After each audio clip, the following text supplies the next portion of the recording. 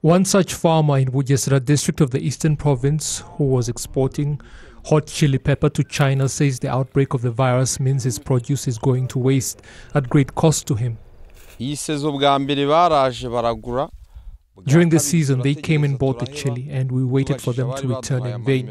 We then called them and they said that their market distributions had been affected by the coronavirus on the 19th. We are losing a lot of money because we borrowed money from the bank for this chili growing project, and now we have had to plant these hybrid maize cobs just to try and salvage the situation because we do not have anywhere else to sell the chili.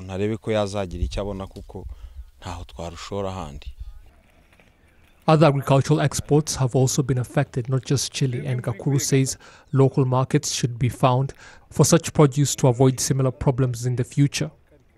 Officials in the private sector federation agree.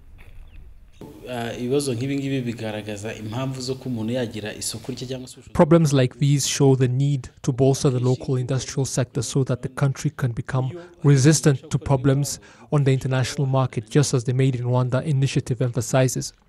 We are happy that Rwanda is working to grow its local industries because the Made in Rwanda initiative not only solves problems in the local market but also helps global trade as well. Other major local manufacturers like Sina Gerard, who both grows chili and manufactures his own chili products, says they are willing to up production and meet local demand, buying from smaller farmers like Akuru.